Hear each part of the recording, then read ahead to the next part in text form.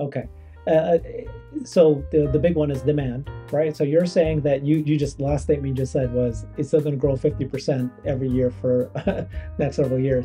Well, there's some people who are now saying, well, it's not going to do that this year in 2023, and so they're pulling off. They're saying that it's fairly valued as a company, as a car company.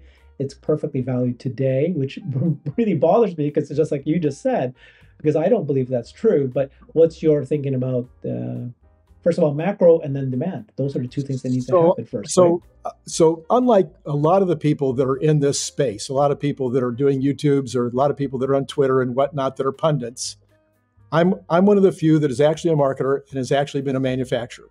So while I'm a micro version of Elon Musk, I actually was doing 5.5 million in sales as a manufacturer, selling on 4 continents.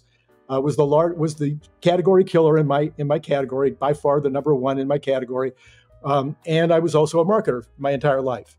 So I look at the current situation and I say, great, bring it on. We're going into a recession. Fine, this will be a great time for me to kill some of my competition. One of the books I wrote is I was in the bicycle industry most of my life. One of my books is titled "Bicycle Dealer's Guide to Getting Rich in the Recession."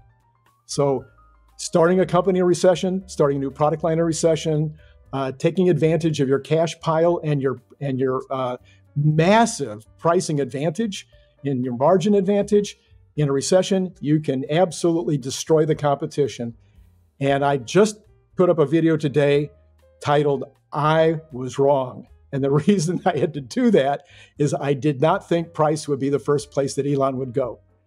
Based on what he did at PayPal, I thought the first place he would go would be other kinds of marketing. He would go to incentives or promotions or some kind of methodology to test to see whether he really needed to drop the price. But I think what happened is that those things would take too long, and he needed a shocker. He needed a headline. He needed something that was going to just absolutely make all the competition have a very, very bad night. So I think that's what happened. I now think that there will be layering on of marketing ideas, of marketing approaches. He's never even advertised.